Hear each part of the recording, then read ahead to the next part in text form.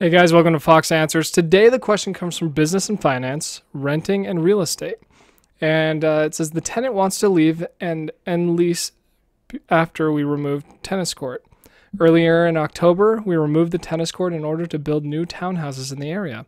An angry tenant vacated the apartment without notice and said he will sue for the damages as we never gave notice to residents about removing the tennis court. Does he have a case? Further, there is 2 months remaining on his lease. He claims he is not liable to pay anything and wants us to take this to court before reporting debt collections.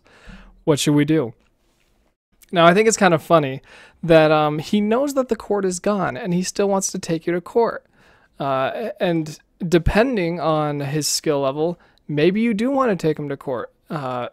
It's kind of a tough thing. If you're really good at tennis, take him to court, take him to town, take him right down to it, because really it comes down to, if you can solve this on the court, you don't have to worry about, judges and juries and stuff. You just take it to the court, you play your best and you win, and you win and you get what's due to you.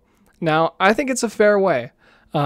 He clearly loves tennis, and that's the way he's going to want to solve it. And I think that, removing the court shows that you don't care about tennis as much. But if you can prove that, hey, I may not like tennis as much, but I respect the sport and I'm good enough at the sport that you should respect and pay me the rent, that's really what's going to sell it for him.